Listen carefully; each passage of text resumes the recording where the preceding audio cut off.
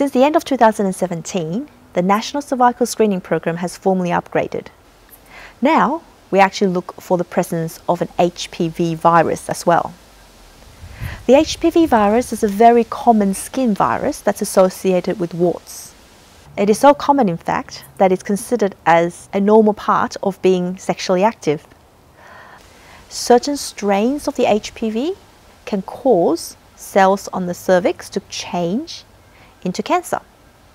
But the good news is this is a very slow progress. It can take years, even decades, for cells to turn into cancer. So we have plenty of time to catch them before that happens. There are more than 100 strains of HPV out there.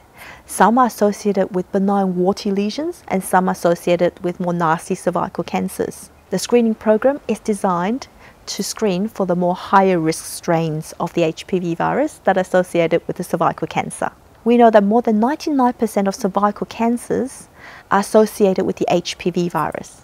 And this is why we focus our screening program now on detecting the high-risk strains of this virus.